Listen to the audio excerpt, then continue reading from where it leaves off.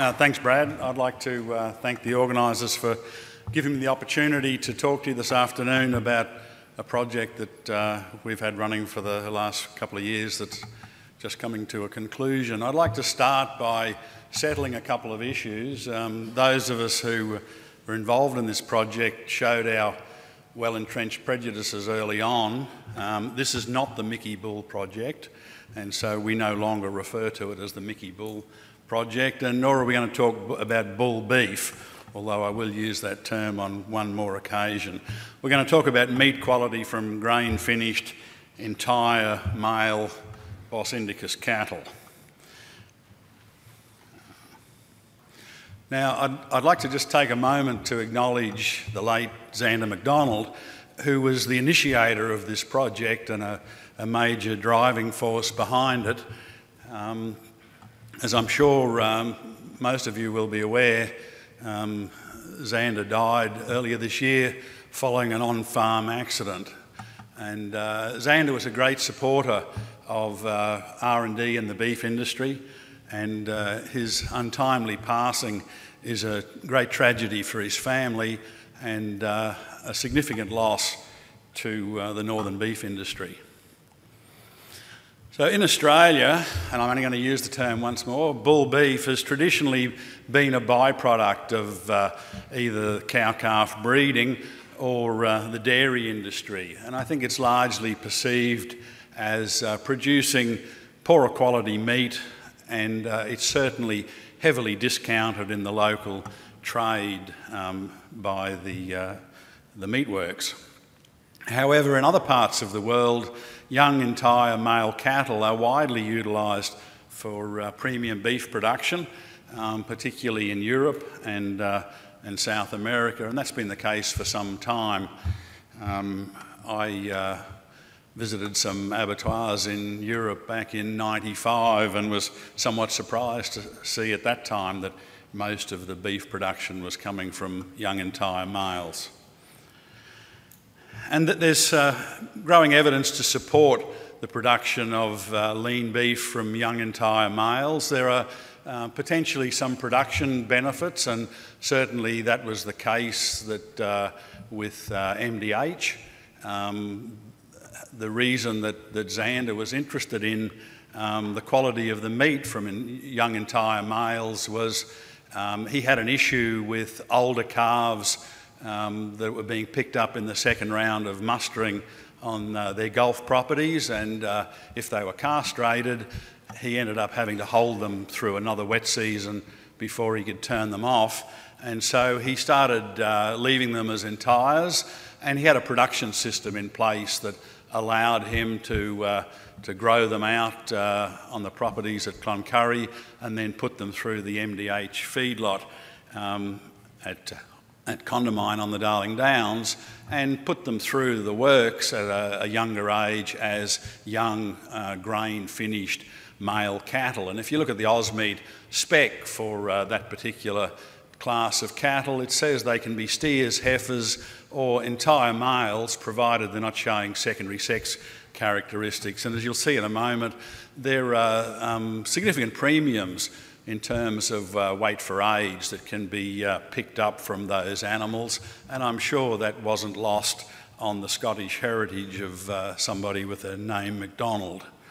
There are also potential welfare benefits in not castrating older animals particularly that may be of significance in some circumstances. And there are certainly, I think, niche market opportunities perhaps to put beef from entire males into marketplaces where that particular product is valued for cultural reasons. And so the project sought to evaluate carcass yield and quality and consumer eating characteristics of young short scrotum and entire males, and I'll define that former term for you in a moment. Bos indicus cattle, all the cattle in this project were high-grade Brahmins, and they were compared with animals that were castrated at branding, early castrates, or castrated at weaning as what we call late castrates. And so just to let you see where the project took place, all the calves were sourced from Rutland Plains and Dunbar up on the peninsula there. They were grown out on Devoncourt. At weaning, they were transported from Rutland Plains and Dunbar to Devoncourt, where they were grown out, and then they were subsequently trucked to the Wollumba feedlot, fed on grain for 75 days, and then sent for slaughter at Dinmore Abattoir of JBS. And so, just to give you the four groups in the project, we had an early castrate group that were castrated at branding around somewhere between 1 and 4 months of age. A late castrate group castrated at weaning around 200 kgs. A short scrotum group which underwent a process of rubber banding at the time of branding. The process involves pushing the testes up against the abdominal wall and putting a rubber ring below them, the theory being that it holds the testes up against the abdominal wall and interferes with heat regulation and therefore spermatogenesis, but it doesn't interfere with testosterone production, and so theoretically you'll gain the growth rate advantage because of that. It's a procedure that's used in some parts of the world. I'm not aware that anyone's using it routinely in this part of the world, and I'm not advocating it, and you'll see in a moment why, but I guess some of the people associated with the project were curious to see the effect. And we had a group that were left entire throughout the project. At about 9 months of age, they were all weaned and trucked to Devoncourt, where the late castrate group were castrated using a calcrate banding procedure. Grown out in Devoncourt to about 350 kgs and then sent to Wollumba and fed on grain for 75 days and slaughtered around about 420 or so kgs. Now, just to illustrate for you some of the issues associated with undertaking a large-scale project like this in the field, we set up 665 animals on Rutland Plains and Dunbar, and then along came the 2009 floods in the Gulf, and we recovered somewhere around about 571, as far as I can calculate, that we got to Devoncourt. And then we didn't get too clean a muster of the group from Devoncourt, and we ended up sending 528 to Wollumba. We had 2 deaths in the group, and we slaughtered 526. However, I've been around long enough to make provision for such events, and you can see we still ended up with quite substantial numbers in the treatment groups, which was a good thing. Now, this is a picture of the cattle in the yards on Dunbar, and if you look very closely, you can see me. I'm there putting ear tags in calves. Okay, and so what sort of data did we collect? Well, we collected the sort of carcass data that producers get routinely in their abattoir feedback sheets, the sex of the animals, dentition, hot carcass weight, P8 fat depth, butt shape, bruise score, and of course the important one, the gross value of the carcass. All of the carcasses were graded for MSA. Now, I should clarify that, given that we have entires, and you can class the short scrotum animals as entires as well, and the MSA model does not accommodate entire males, and so the MSA grading process collected the data, but they went through the model as they would if they were steers. Okay, now the MSA people are reasonably accommodating. I think they would develop the model to handle entire males if enough data was made available, but you need to keep that in mind. Okay, so the MSA grading process produces a thing that many of you probably won't have heard of, predicted meat quality score. And just to clarify, it's a grade that's assigned to 40 carcass muscles cooked by up to 6 alternative methods, and then uses a statistical production a prediction model to estimate a meat quality index score on a 1 to 100 scale for each muscle by cook outcome. I'm sure all the producers here knew that. PMQ is based on the MSA grading data that's collected, the percentage boss indicus or hump height. When you put the cattle in for MSA, you declare their boss indicus content, and if you aren't able to do that, then they'll use hump height in the model, and I'll talk a little more about that in a moment. Sex, HGP status, none of these animals were treated with HGP. We thought about it and decided it would overly complicate things, and I think that's work that needs to be done in the future. The carcass weight, ossification, which Dennis mentioned, is measured on a 100 to 590 point scale. Marbling assessed at the 5th to 13th rib. The carcass suspension method, which in this case was all Achilles hung. And the MSA process also looks at rib fat, ultimate pH and meat colour, and has a barrier, if you like, that the carcasses have to meet in order to be graded for MSA. Okay, now you may be more familiar with boning groups, and Stuart mentioned boning groups before, and when you send cattle in for MSA grading at the moment, what you get back the MSA grading data, and you also get the animals allocated to boning groups. And boning groups are determined from the predicted meat quality score that I mentioned a moment ago, and the boning group is used to group carcasses for boning out purposes in the abattoir. And it tends to reflect the cuts with the lowest eating quality, which is something to keep in mind. So boning groups apply a standard result across all cattle, and as a result, they may misrepresent some cattle. They're not suitable for a genetic selection tool or a management tool, although I'm aware of a number of producers have tried to use them in that manner, but they're not suitable for that.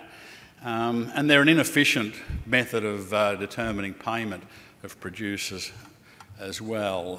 But they're extensively used in the trade, and they're often used as a misleading marketing tool.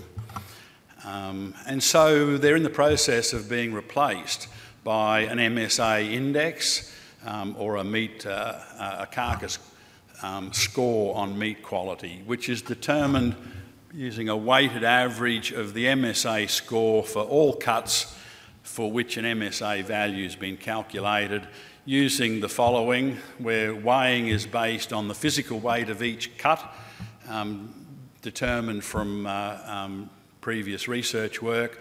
It assumes the cut is cooked using the most common method of cooking that particular cut, and all the values are calculated as if the carcass had been Achilles hung and aged for 5 days. And the MSA index is a much more valuable tool for genetic selection, and I think it'll allow producers in the future to apply some selection pressure for meat quality. We also took a subsample of the groups through to sensory testing by taste panels. We used 3 muscles, the strip loin, the rump and the eye round, from 30 animals in each treatment group. And they were tested in the standard MSA taste panel test program, where each sample is evaluated by 10 consumers for tenderness, juiciness, flavour, overall like and satisfaction, and that generates an MQ4 score, a meat quality 4 score, and you can just keep that one in mind as well.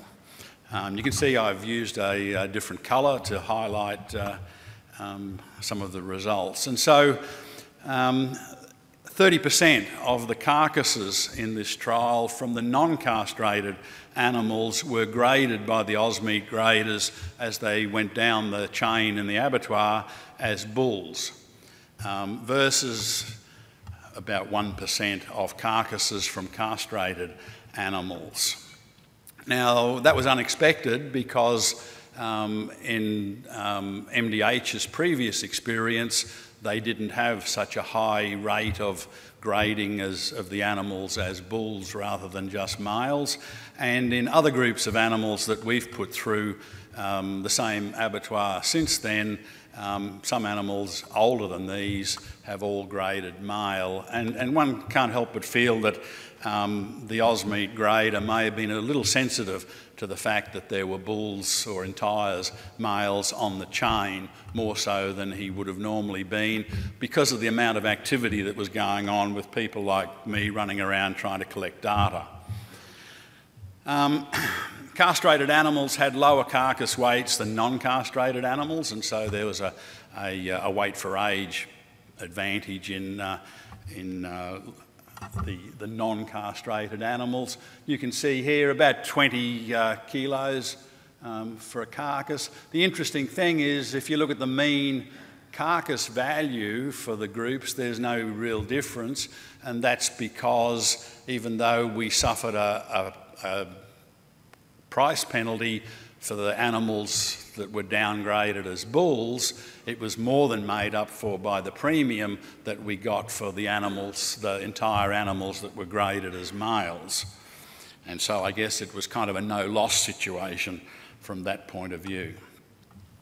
87% of animals that graded as bull had 2 or more permanent incisors, and so they tended to be the older animals in the non-castrated groups, compared with 70% of the entires that were graded as male. Animals that graded bull were heavier and leaner than those that graded as males, and that was pretty uniform. And I think that was the cue that was triggering the downgrades to bulls. It was the bigger carcasses on the chain and the leaner carcasses that were being graded as bull rather than male. Okay. I apologise for this figure being a little busy, but you can see I've used a contrasting colour so that you'll retain the take-home message. So of the animals that are graded male, and we can combine the castrated as look at them as an overall group and the entires as an overall group, you can see there's let's call it a 10 kilo difference increase in premium in hot carcass weight for the entires that were graded as male by the Ausmeat grader. But you can see they are leaner, they're significantly leaner, but not hugely so. And if you look at the gross value, there's about a $50 a carcass premium for the entires that have been graded as male. So they've gone through as GFYG, as grain-fed male cattle. However, if you look at the animals that were graded as bull, there's obviously there's significantly heavier carcasses. They are much leaner, and you can see the size of the price penalty you suffer if you get downgraded to bull rather than male in this process. Okay, there were no differences in meat colour or fat colour between any of the treatment groups. It was a little bit of a surprise to us. We had virtually no dark cutters. There were a few in all groups, but and I guess that was a bit of a surprise. I guess we sort of thought there might have been more dark cutters in the entire males, but that was not the case.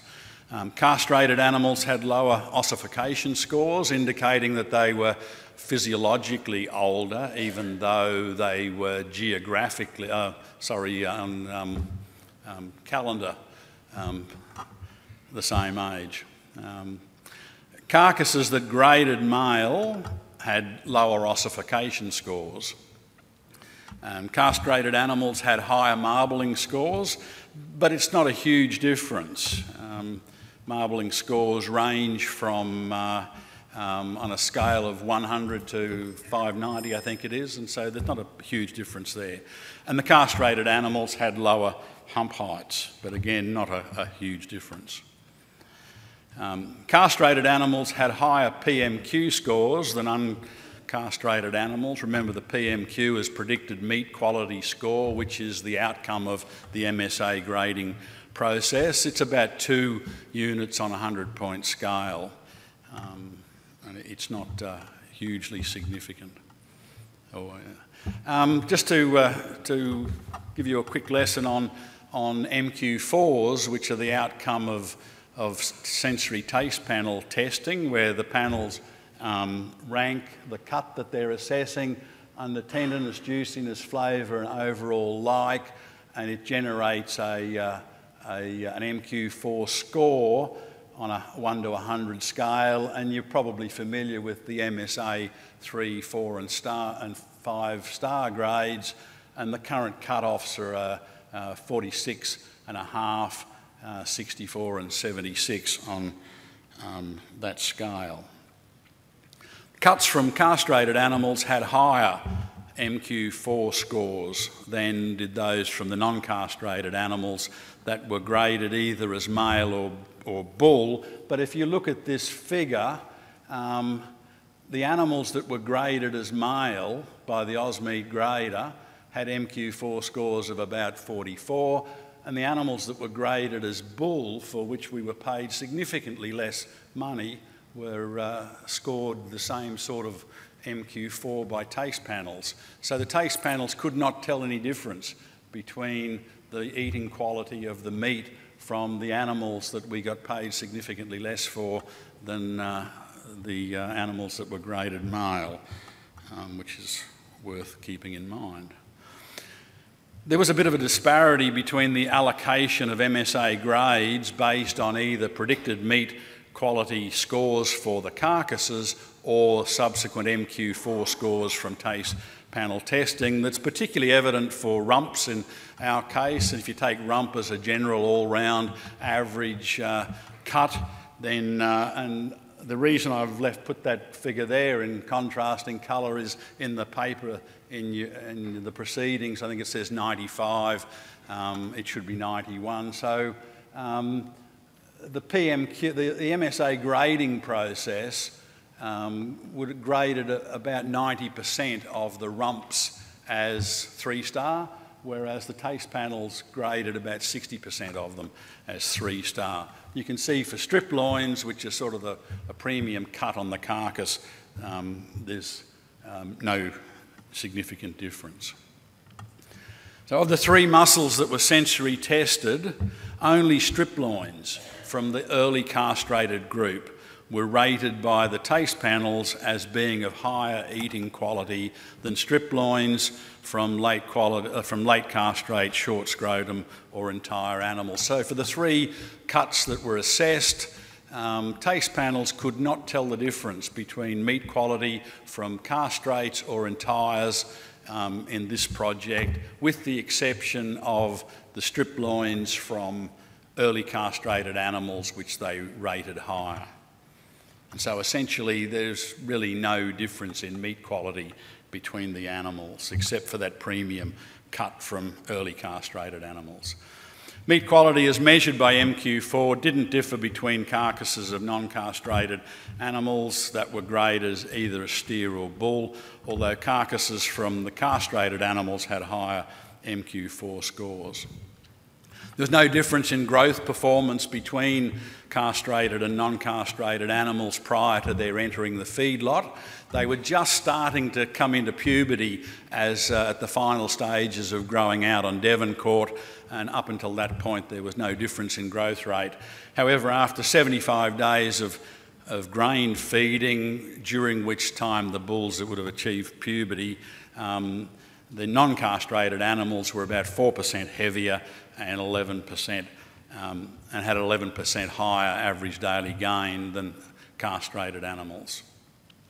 And so in conclusion, grain finishing production systems utilising entire male cattle can offer producers the opportunity to achieve a significantly higher gross value for their cattle due to the inherently superior weight for age, provided a significant rate of downgrade to bull can be avoided. Production of high quality beef from entire males may offer some niche marketing opportunities, particularly into some of the Southeast Asian markets where that product may be of higher value for cultural reasons. And grain finishing of entire animals at a younger age than their castrated counterparts may help to avoid the level of downgrade due to the appearance of secondary sex characteristics and help facilitate that premium sale price.